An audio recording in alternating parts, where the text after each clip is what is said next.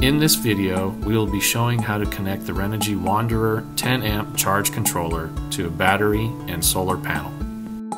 The Wanderer is a 10 amp PWM charger controller meant for 12 or 24 volt systems. The first step needed to set up the Wanderer is to connect it to a 12 or 24 volt battery. In this video, we will use a 12 volt battery. We will use these tray cables to make the connection. As you can see, the controller turned on once the battery was connected. The Wanderer will display 7 different parameters. To cycle through the displays, press the select button. Here are the 7 displays. First one is the main screen or battery voltage. Next is the solar panel voltage. Next is charging current. Next is battery voltage. Next is load current.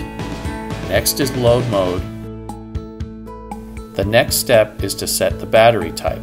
The controller can charge sealed, gel, flooded, and lithium batteries. To change the battery type, highlight the screen that shows the battery voltage. Press and hold down the Enter button until the battery type screen shows up.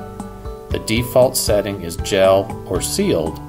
After reaching this screen, press the Select button to cycle between the 4 options, and then press Enter to save the battery type. To connect the Bluetooth module to the Wanderer, simply connect the RJ12 cable from the Bluetooth module to the RS-232 port located at the bottom of the Wanderer. The final step is to connect the solar panel.